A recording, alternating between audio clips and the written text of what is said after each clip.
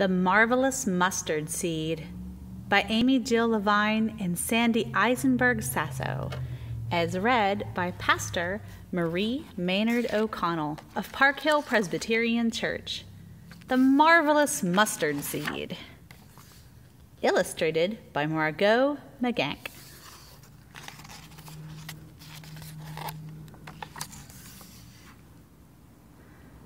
A child plants a mustard seed in an empty garden. It is an itty-bitty seed. It isn't anything very special yet. There you see a little seed. Mustard seeds are so small, you have to look hard to see them. You have to look so hard to see them that you need to get really close.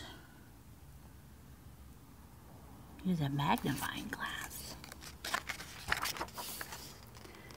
There is not much to be done with a single teeny-weeny seed.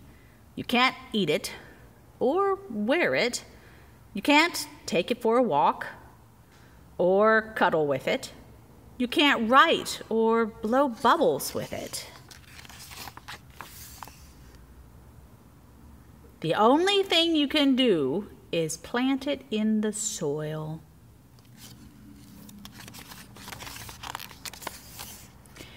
Then the rain falls and the sun shines and things begin to happen in the earth.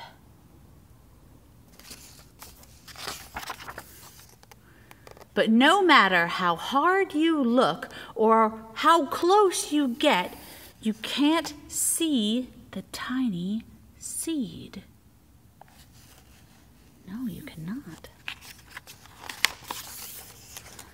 The seed is hidden down with the moles, down with the ants, down with the earthworms. Then it happens. In the place of the little bitty seed, up comes a shoot. Up comes a sprout. Up comes a bush. But it doesn't stop there. It grows and grows and grows until it becomes a humongous tree. Birds make their nests there.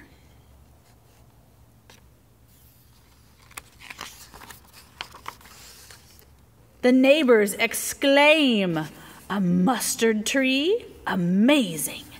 Birds resting there? Surprising! People enjoying its shade? Unbelievable!" Acorns grow into big oak trees. Cedars have trunks that you can't fit your arms around. Mustard plants are just ordinary little bushes. That's true. But not this one. This one is a mustard tree. You don't have to look hard or get really close to see it. It is right in front of you. This is a very surprising mustard plant. Some people touch it to make sure it's real.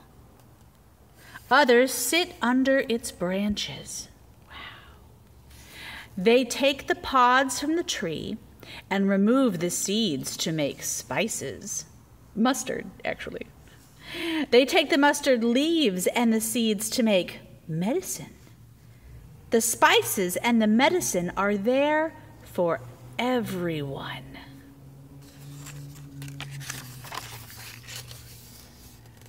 The kingdom of God is like a mustard seed in the garden, right outside our windows, growing from an itsy bitsy teensy weeny to colossal, from impossible to see to unable to miss.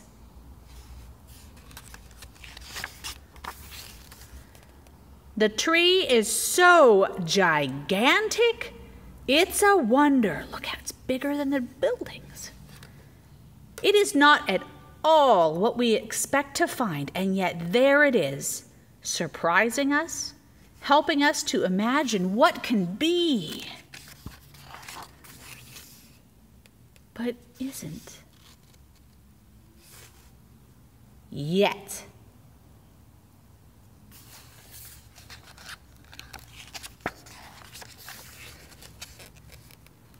Wow, what a great book. I love the imagination of the marvelous mustard seed and how a little bitty sprout from a teeny weeny seed can grow into something so big it shows us something about God. I hope you enjoyed reading this book with me. Have a great day.